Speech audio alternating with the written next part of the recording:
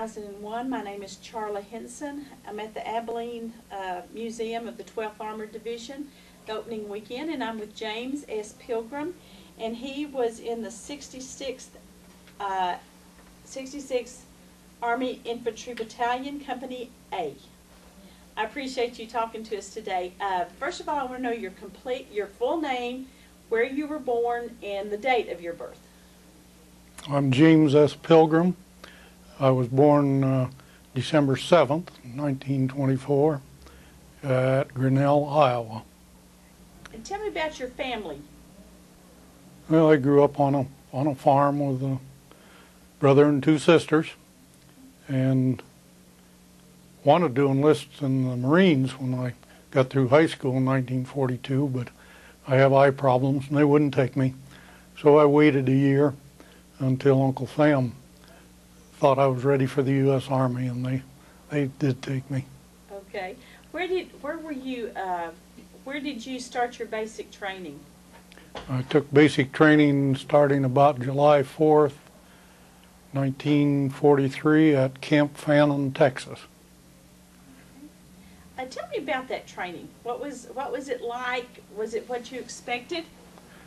Yeah, I guess it was what I expected. It was very hot there in July, and in East Texas it was humid, and Tyler, Texas is the rose capital of the world, so sometimes we were crawling out amongst the rows of rose bushes, and that was kind of a prickly job then. Was it really a tough experience physically to be in basic training? Yes, it was. Tell me some about what you had to do.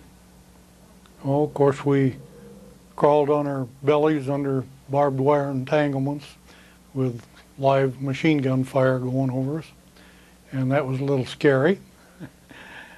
And we practice fired 60mm mortars and 30 caliber machine guns, and of course a lot of M1 rifle fire and basic infantry training.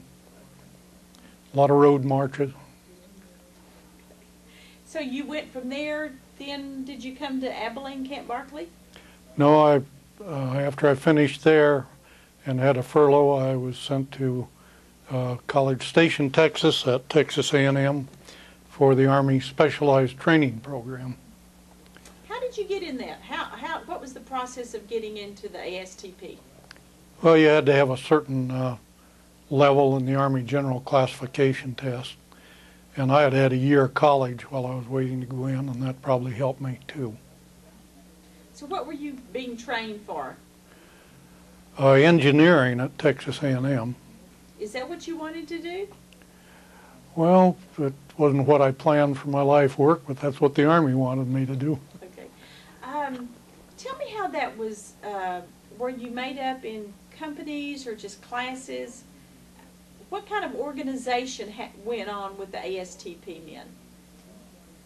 Well, we lived in college dormitories there, and we had companies and platoons and so on with student officers for them, and of course a regular Army officer in charge of each company. So there were how many, were the companies, were they in a certain class together, or were there several companies in one class? I'm afraid I don't know how that was set up. Don't remember, I guess.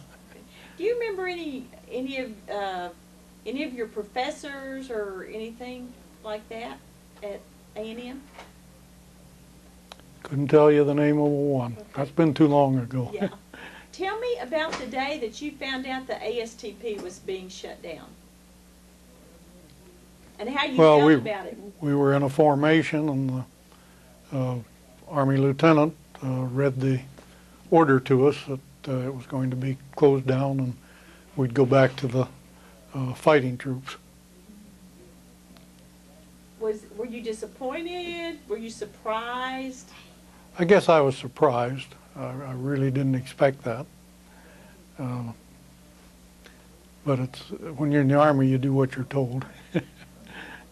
So how long did it take you to find out that the specialty training was closed until the time you were sent to Barkley? A matter of a few weeks, I guess. were you allowed to finish a semester or a quarter or something, or was it in the middle? It was in the middle of a semester. I think we finished a half semester. So I got some college credit for that later. Are there any men of the 12th that you remember being in school with at A&M? Any guys that ended up going through with you?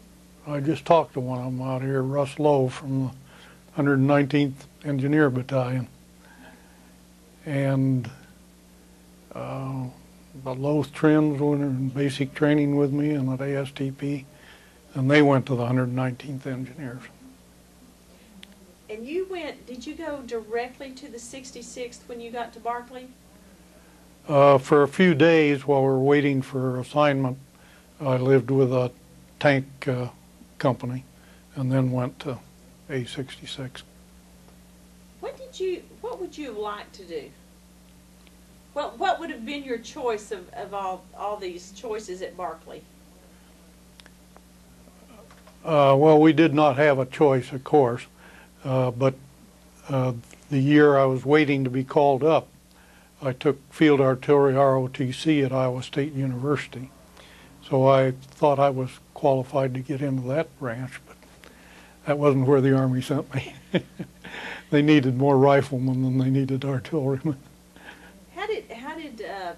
What was your reaction when you found out you were going to a rifle company? I guess disappointment that I didn't go to the field artillery. So do you feel like that that your training put you a little ahead of everybody else since you had your the training that year in college in Iowa? Well, I at least knew what left face and right face was. So I knew how to march, and I'd been in the trumpet and drum corps there in the field artillery ROTC, so I think it gave me a bit of an edge. So you did your gun training, all your proficiency stuff down here at Barclay? The rifle training and everything? Well, we did that again as advanced training. We, of course, had done it initially in basic training at Camp Fannin. And then, I don't know whether this is what you want to hear or not, but when we were waiting at Camp Shanks, New York to go overseas, I had such a good record as a rifleman that they sent me in several truckloads of infantrymen to the military academy at West Point, to the rifle range there, and they gave us a one-day sniper training school on the old 1903 rifle with a telescopic sight on it. So that was interesting. So were you a sniper? Were you considered a sniper? I had this one-day sniper training. After that, I never saw an 03 A3 sniper rifle again. But I think it did help me when I was using an M1 rifle too. So you were on the M1 all the way through the war? Part of the time I was a radio operator, and sometimes I carried either a carbine instead of my M1, or sometimes just a captured P38 German pistol. But most of the time I carried my M1. That was my best friend. Did that best friend stay with you from the beginning to the end? Were you able to hold on to that same gun? Well, while we were overseas, I did, yeah. Not from basic training on, though. Yeah. Tell me what it was like to land in Le Havre and to realize that we're in Europe and here's the beginning of what we've been working on. Well, that beginning was kind of humorous. We got to Le Havre on an LST, and the harbor had been bombed the night before, so we couldn't unload. So we anchored outside the harbor, and the Navy was feeding us 2 meals a day.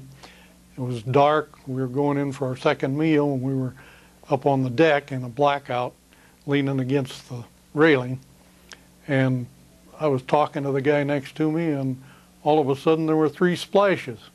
He hit the water, his helmet hit the water, and his mess kit hit the water. Somebody had forgotten to fasten the chain across the opening in the railing, and he fell in the water. And the Navy they broke the blackout for him and showing the spotlight on him. He was drifting out toward the channel.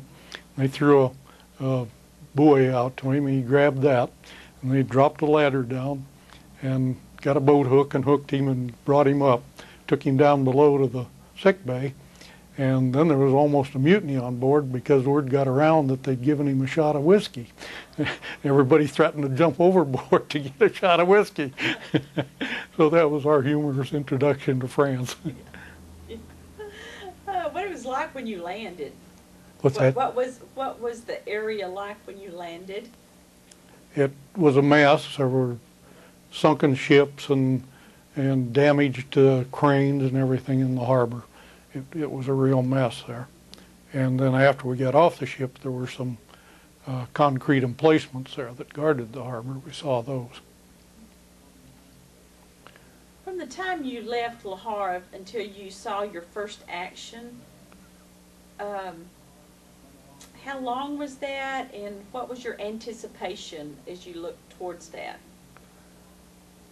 Well, it was a matter of weeks before they got some equipment together for us to go into combat, and we took our half-tracks across France to a town called Luneville and stayed a few days there, and then went up to the front lines. And I guess I wasn't really scared until I saw my first American dead soldier. And then I knew that we were in for it. Was that one of the fellow soldiers that you, or was that somebody else that had just? That was someone who had been killed prior to our takeover of that section. So that kind of made you real this is the real thing? You bet. And before the day was over, we took enemy mortar or artillery fire and had 2 casualties. And then we really knew that it was war. Tell me about the men in your company when you first got there. Well, I had trained with almost all of them here at Camp Barkley, but in a company of 250 men, you don't get to know everybody well. I meant your squad. I'm sorry. Well, I was in a little different situation. They called me a basic, and I was in what they called a platoon headquarters section. There were 3 of us who served as riflemen when needed, or radio operators or messengers for the platoon lieutenant. So I wasn't real close to a squad while I was in combat. I rode with a squad, and I had trained with a squad at Barkley here, 2 of whom were killed while we were overseas. 2 of them were supposed to be at this reunion. They didn't show up from Virginia. I'm disappointed. Yeah. Well, tell me about the 3 of you, the radio, the rifleman, or the messenger. Well, one radio operator was killed. Then on January 16th, when we attacked the Germans at Steinwald Woods, our second radio operator took a bullet through the back. The lieutenant told me to get the radio, so I went over and put a wound patch on Abramson and told him to crawl back to the rear that he had $1 million wound. Turned out not to be that because he was killed on the way back, but by mortar fire. But I took the radio then and carried it a good share of the time for the rest of the war. 60 pounds on my back in addition to all my other gear. When you,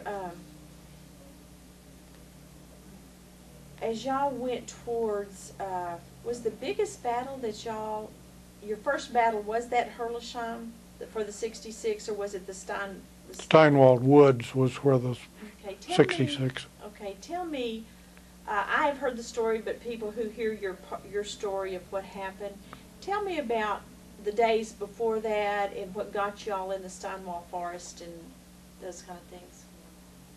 Well, we went into action on my 20th birthday, December 7th, 1944, and had various minor battles. Up until then, I froze my hands and feet one night in a slit trench, and my platoon sergeant woke me up, and I managed to stumble back to the nearby town on my frozen feet and with my rifle crooked in my elbows. And he reached down and pulled me up on the last tank leaving town. Saved my life, or I'd have froze to death. And then we had a few other minor skirmishes until January 16th when we attacked Steinwald Woods, and that's where we really got beat up. We lost probably 65% of the fighting men in our company that one day. What did you expect when you got to Steinwald Forest? What were the reports? Well, the information that got down to the squad level was that it was held by only about 200 overaged and underage troops, and one tank, I think, was the report. And we went up, fixed bayonets, and the thing was called off on the 15th. We went up again on the 16th, fixed bayonets, went up in the dark. It was supposed to be a surprise attack then, and we were the ones that got surprised. The Germans opened up on us. We were in flat canal country, and they opened up with prepared machine gun positions, really slaughtered us. Did you ever find out what went wrong there? Was it bad reconnaissance or mix up in messages, or did anybody know? Oh, you hear all kinds of things in the Army, you know. My suspicion is that it was either inadequate reconnaissance or misinformation that the reconnaissance people had brought back. Maybe they didn't go up as far as they should have, or I don't know. It's easy to place blame, but So they were really kind of entrenched in the forest. they had prepared positions there, plus apparently at least one anti-tank gun and one tank in there. And we got some tank support during the day, but lost one of those, and the others retreated. And then mid-afternoon, Captain Day called the artillery, and well, he got permission to withdraw. Then he called the artillery, and they put in a smoke barrage. And those of us that were left then retreated behind the smoke barrage. And the total of how many? About the total of how many survived that? Out of my company, of the fighting men that went forward that morning, I'd suspect there were 30, maybe 40 of us that walked back that night. What is that like, coming back at night and losing so many from the day before? Well, it wasn't actually dark when we came back. It was an overcast day, so it was a gloomy day, but not actually dark. It was probably 3, 4 o'clock in the afternoon when we pulled out of there. It was pretty sad. We had to leave one badly wounded guy up forward. The guys were he just slowed us down too much. The Germans were coming in on our right flank with a machine gun team, and they were throwing mortar shells at us. And Captain Day finally said, well, Sidney, we're going to have to leave you here. We'll send somebody back after you. Well, nobody got back after him because the Germans got to him first, took him back to their hospital where he later died. That was sad. Now, were y'all involved in Herlesheim, or had y'all just been so torn up that you were back away from the front lines at that point? Well, the survivors were ordered to, about 2 days later, were ordered to go in and try and rescue the troops trapped in Herlesheim. We started up on our half-track, stopped, and somebody got orders to cancel the operation. We went back without casualties. And I guess the reason they stopped it was that all the people in Herlesheim had been captured.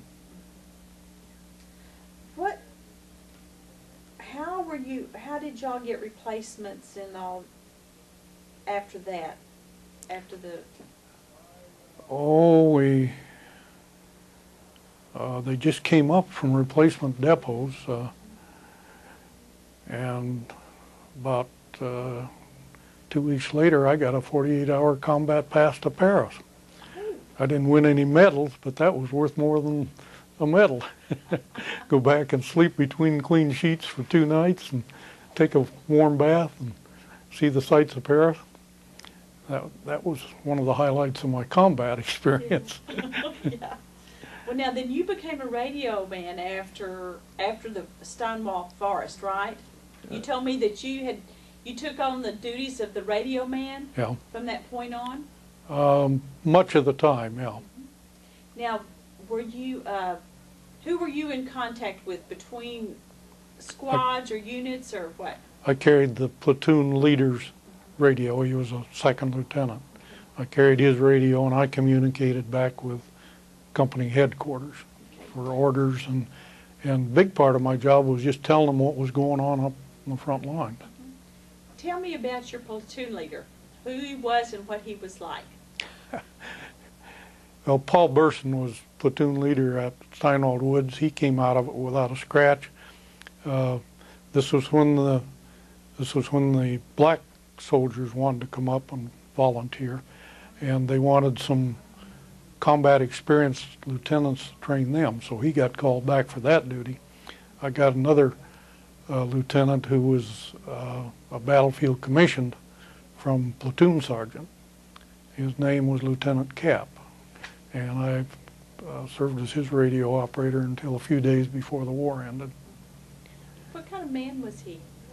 He was a excellent combat soldier, very courageous, almost to a fault. He was always volunteering our half-track for the point when we were going across Germany. And one day I said, "Lieutenant Cap, you're going to get us all killed volunteering for the point." He said, "Pilgrim, you stay with me and you won't get hurt."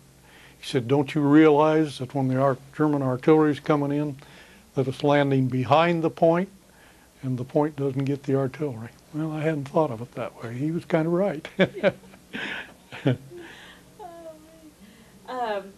Was he a very hard man, or was he just, by that time it was sort of a common community? A hard man? Well, I think he was born to be a soldier.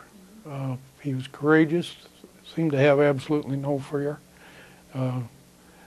He had been to OCS twice and flunked out both times, but he got a battlefield commission, and that was just his proper place too. He was a frontline platoon leader and a damn good one.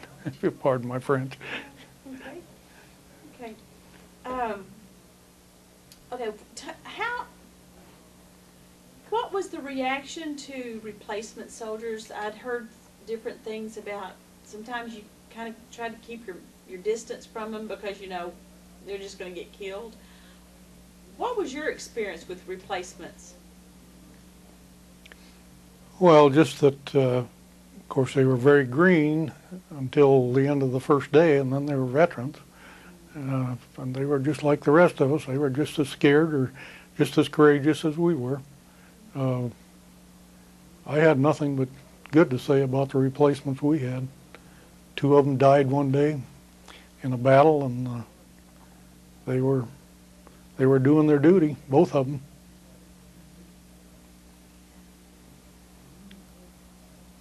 We had good replacements in my half-track. So you traveled mostly in the half-tracks. Y'all were half-trackers? Well, after about middle of February, then we did a lot of our fighting from the half-track. But sometimes we hit roadblocks or so on, parked the half-tracks, and we went in just like regular infantry. Okay. Talk me through into Colmar. I beg your pardon? Into Colmar, from Herlesheim on into Colmar? Yeah, after Herlesheim, Steinwald Woods, then our next action was south of Colmar. My company did not take Colmar, but we went south of Colmar and joined up with the French-Moroccan troops coming up from the south. We were part of the French First Army at that time, been transferred to them. Did they just give you orders? They were sort of your command post, or how did that happen? with the French Army? Yeah. When Well, you became a part of the French at Army. my level, I don't know. Oh, I, okay. they didn't really tell the tell it. squad people all these things. Oh. But General de Lattre de Tassigny was the French Army leader, and I'm assuming that he cooperated with General Roderick Allen, our division commander, as to what we were to do. But it didn't make any difference down in the squads and the platoons, did it? Nope, we were just fighting Germans. What about the mystery division? What do you remember that? Do you remember the day they came in and told you to get rid of all the insignias? Nothing special, just that we wondered why, of course, and weren't told why, except that it was a security thing. They didn't tell us we were going up to be part of Patton's Third Army. We had to find that out later. When did you find that out? I suppose the Army rumors got around a day or two later. When did the label mystery division, when was that label put on y'all as a label? Well, because we took off our identification for security reasons, the press was not allowed to report where we were, and so it became a mystery as to what had happened to the 12th Armored Division. It wasn't in the 7th Army anymore. Where was it? We'd been assigned to General Patton to lead his drive from the Moselle to the Rhine. What was that like for an AIB, 66 AIB, to get orders to go Well, quickly? actually, we didn't see a lot of combat in that. The recon and some of the other units spearheaded that. We kind of stayed behind in reserve, so we didn't get into really battle until we tried to take a bridge over the Rhine River. And the Germans had lowered their 88 Ack guns that were guarding the bridge. When it was blown, then they leveled them down, and they picked off our first half-track and our 13th half-track, and the rest of them were sitting ducks up on a high road. And they picked them all off, killed a bunch of our soldiers, including my best friend that got up there. Who was that? My best friend, Robert Miner, Devil's Lake, North Dakota. Were you with him there? No, he was in the 13 that got picked off. I was back about 14 or 15, just missed it. What was the sounds like that day? The what? What was the sounds like? What was that? Did y'all know what was happening? Didn't know what was going on up there. We just knew that our column had stopped in close to the edge of this town. We got orders to outpost the town with our machine guns and so on, and the machine gun crews went up there. And I was listening on the radio, but I couldn't understand what was going on. They didn't have time to use their radio. The first vehicle, the second vehicle, was the company headquarters communications half-track, and that was the second one they picked off. So I didn't hear hardly anything of what was going on. So how many men were killed? About 100 and something that day? Out of our company, I don't know that I ever saw the figures on that. Quite a few, including the platoon sergeant who'd saved my life by pulling me up on the tank. Mm-hmm. He was killed that day too, and a lot of others that I knew. So the 66 went through two really, really hard things like that. Yep. Yep, we had several very tough battles. Which ones stand out? Those two? Are there any more? What's that? Those two stand out. Is there another one that? Well, a personal battle later on over in Germany. Personal because it hit my squad so hard. We were point half-track behind a point tank. German Panzerfaust hit the tank, but didn't knock it out. Two of our squad were up on the top of the tank. One of them fell off, fatally wounded. Lieutenant Cap jumped out, although he took a wound in his chest at the time from the Panzerfaust. he jumped out, picked up the man, brought him around to the back of the half-track to load him, and the tank can't see backwards. He knew he had been hit. He started backing up. We're loading a dying man on the back door. The tank ran over our left front wheel, put our half-track out of action. While this was happening, I was telling the company communications what was going on, and one of the machine gunners standing beside me took a bullet through his forehead, and his assistant, another rookie, cradled him in his arms in his lap and left the machine gun unattended. So I dropped my handset, grabbed the machine gun, and I became a machine gunner. And so that was 2 dead right there. We went on and took the town on foot. Had 1 wounded on the way in. Part of the machine gun squad that was left set up outside the town. Germans started throwing mortars in, made a direct hit on the foxhole. Didn't kill the 2 guys, but wounded them badly. And they came running back to the house I was in. I patched them up, called for a medic half-track to come up and get them. So we had, what, 2, 3, 4, 5. We had 5 wounded and 2 dead out of that half-track in a 1-day battle. That was a tough one. What was the closest, when did you feel that your person was in most danger? I mean, it sounds like you've had a lot of close calls. Oh, yeah. A lot of mortar fire, and at Herlesheim Woods, or at Steinwald Woods, every time I'd raise my head up, snap, a rifle bullet. Somebody had me zeroed in there while I was waiting to crawl forward with the radio. So that was scary. I guess most of it was scary, but at one point I got to a point where I didn't care anymore, and I did lead a few men up towards Steinwald Woods. Lost 1 killed, and got up to the front ditch with the captain, and he told us to stay there until we got orders to withdraw. So I guess I was just so tired and fed up that I didn't care. I guess that's the way people get medals. Did you get a medal for that? No, but I got the 48-hour pass to Paris. You got the pass to Paris, yeah. That beat any medal. Beat anything.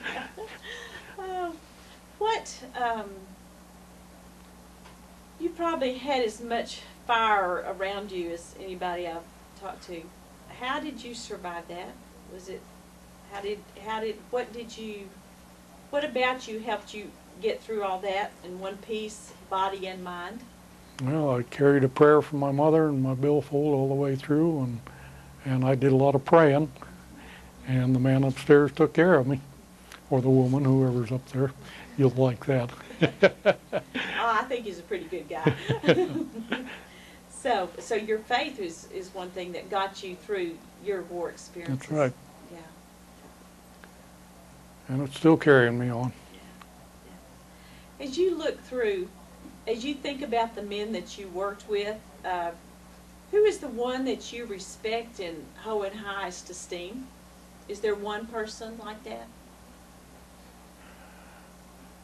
Well, Captain Day, our company commander, was the best officer that I served under, but Lieutenant Cap was the most courageous one. And Sergeant Janda would be my nomination for the best non-com. Tell me about him.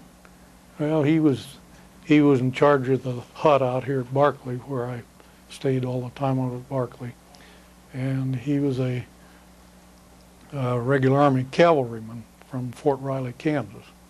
And if you'll pardon me, his nickname by the guys in the squad was the shit kicker, because he was a cavalryman, had to clean out the stables. But he was a regular guy. He was a good sergeant. He was reasonably strict, but not overly strict. And he was a good man until he got wounded soon after we got to France. He was from someplace in Kansas. Saw him twice after the war. What did you learn about yourself in this war? Well, I learned I could take a lot more than I ever thought I could. That no matter how tough it got, I was always able to take it. Came close one time maybe to not taking it. We were waiting on the main river near Schweinfurt. We were supposed to make a pinchers around Schweinfurt, take that city. And I'd been carrying a 60-pound radio for about 3 days with dead batteries. And I said to Lieutenant Cap, I said, I'm going to leave this radio on the bank here. I said, we haven't got batteries. Where we're going, they're not going to get to us with any. That's the closest I came to giving up. I was fed up with carrying that 60-pound radio. Oh, no, Pilgrim. We may get batteries up there. You got to take it with you. So we went up the high hill there on the other side and took the woods and kept the radio. Did you ever get batteries for that radio? Yeah, we got them after we got down off the hill. Batteries were hard to come by, and you couldn't just throw the heavy batteries away. You had to turn them in to get replacements. So that perturbed me a good bit. Did you ever have to run wire or anything? Only after the war. I was in a communications section for a while and did run a little bit of wire, but mine was mainly voice radio. What are some funny things that you remember happening? Were there any funny things, or was there anybody that kind of kept things loosened up when things got really tough? Oh, outside of the incident on the LST, that was the funniest thing that happened. I still laugh about that. Talk about that with my Navy brother. I don't remember anything particularly funny. An interesting incident was that on Hitler's birthday, he gave orders to his troops to kill an American officer for a birthday present for him. So Lieutenant Cap, somewhere in his barracks bag, had his green uniform, his dress uniform. And he and Lieutenant Pollock, who was the company executive officer, they dressed up in their officer greens, as you know, just saying, here we are, come and get us. And I thought that was kind of interesting. And they made it through the They day? made it, yep. They both lived through the war. Oh, me. Oh, that's funny. I want to know, what is the 12th Armored Division? What is the camaraderie among you men done to help you deal with the memories and stuff of that war? Well, a lot of us don't like to talk much about combat with our families, but by coming to reunions, we can find someone else who has been through the same problems, and we can talk to them about it and get a little bit of it off our chest. Makes it a little more livable. So it's a pretty good catharsis for you? What's that? Kind of a catharsis, kind of get it out and deal with it? Oh, it's no fun to be in a war and kill people, you know. And you get with your buddies, well, you can talk a little bit about that. They did the same thing and went through the same problems that you did. And yeah, it's like going to a psychologist, I guess, or a psychiatrist maybe. So is that, did you have problems after the war being able to separate that? I know some people do. And well, I told my family that it took 3 years for the Army to make a good killer out of me, and it took 3 years of civilian life to get me back in pre-Army condition again. And my wife told me I talked a lot in my sleep for the first few years of our marriage, but so I guess it was bothering me some.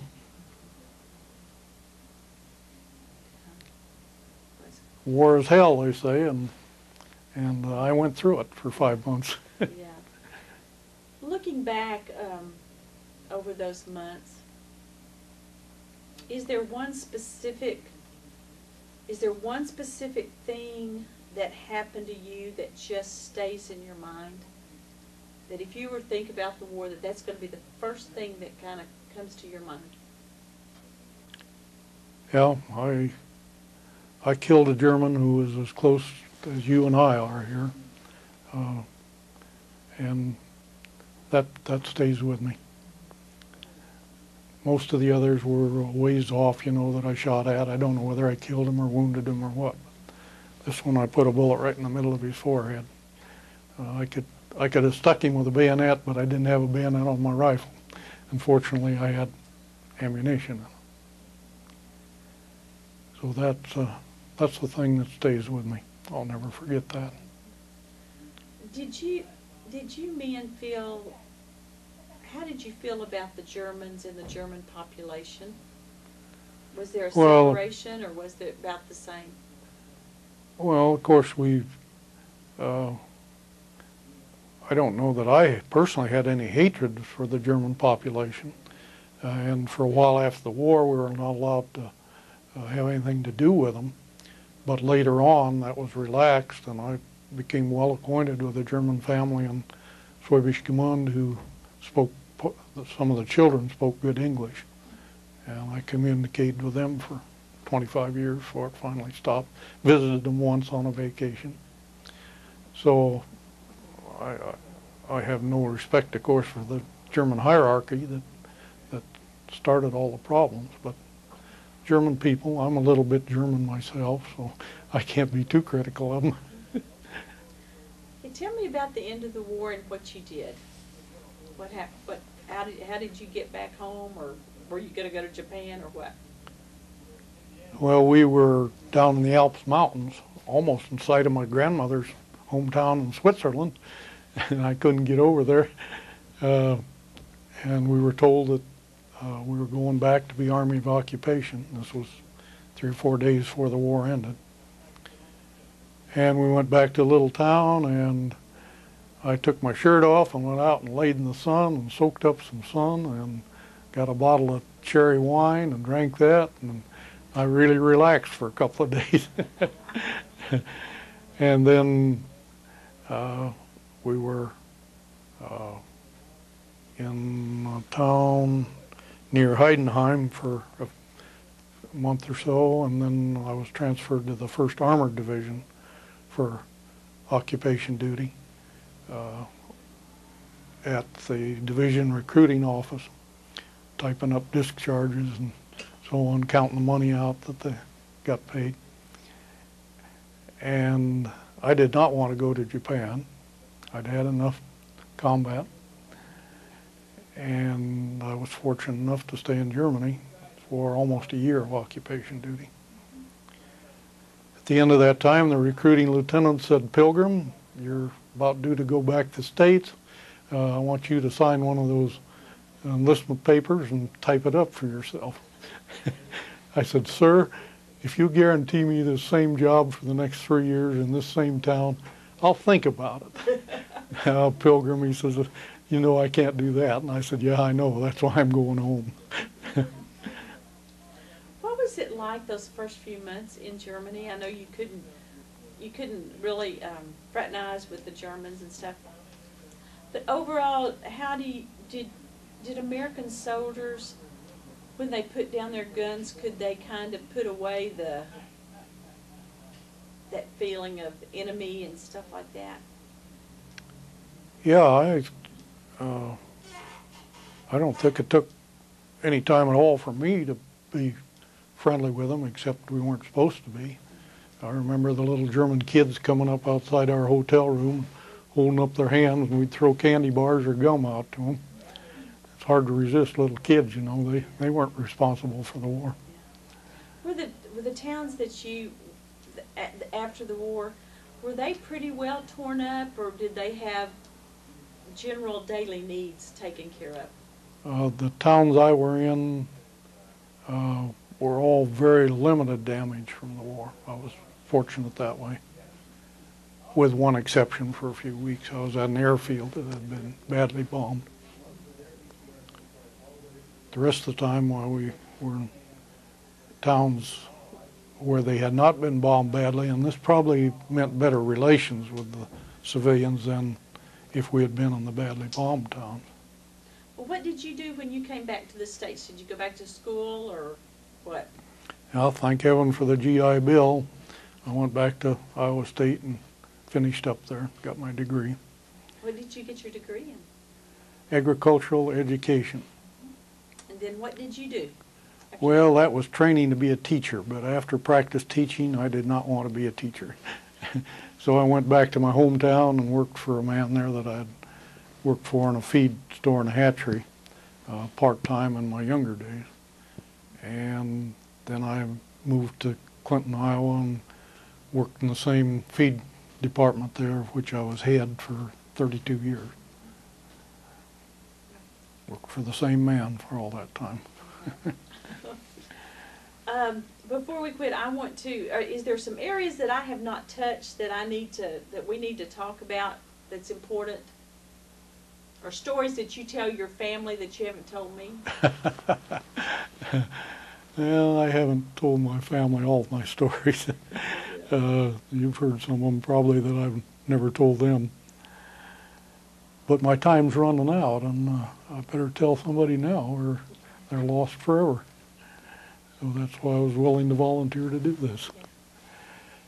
As you think about this tape, maybe seen for 2 or 3 generations, unless the Lord comes back, this may be around a while, and they're going to pull this out maybe in 5, 10 years and listen to it. What would be the message that you would like to leave with the people that listen to you in years to come about your war, how you felt about it, maybe some good advice, things like that? Well, I think the main thing I'd tell future generations is to be very thankful to the guys with the gold stars out here in the Freedom Walk. They're the ones that made it possible for us to live this last 50 years in freedom and peace. Well, limited peace anyway. Good economic time. And just be thankful to those men. They're the ones that made it possible. And of course, those of us that came back did some share of it too. But we came back. They did not. Their families mourned them, and their families are to be thought of too. Well, I appreciate you zipping in here and letting me do this at the last minute. Thank you so much. Well, that was a happy coincidence. Oh yeah, it was. Thank you.